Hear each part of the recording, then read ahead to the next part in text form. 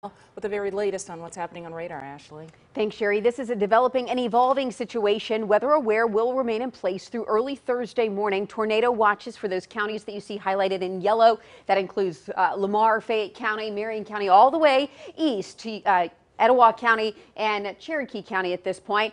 Right now, no real active weather in our viewing area. However, it is just knocking on our back door as we look up to these storms right on Interstate 20 from Hamilton to Tupelo. I'm watching this line that just developed here within the last hour or so, now producing severe thunderstorm warnings, including the city of Tupelo. We do have a tornado warning north of Eupora, and then in the city of Winona, just between Grenada and Winona there on Interstate 55, another severe thunderstorm warning. So these isolated supercell thunderstorms are going to produce some of these straight line winds. We could see some hail out of this. I've been monitoring some hail cores, and also we could see some rotation. That's why the tornado warning is in place. Now again, the blinking boxes that you see, that is in Mississippi at this hour, but they're reaching Alabama within the next couple of hours. That enhanced risk for severe weather has now been upgraded from slight to enhanced for the northern half of our viewing area.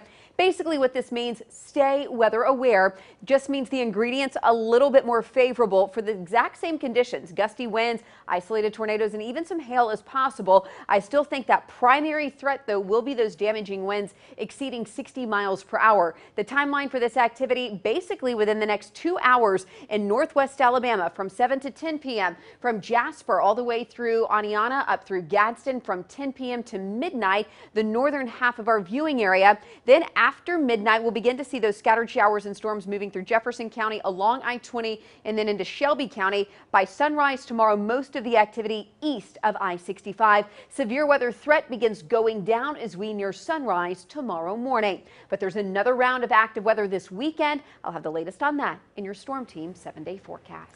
And with that system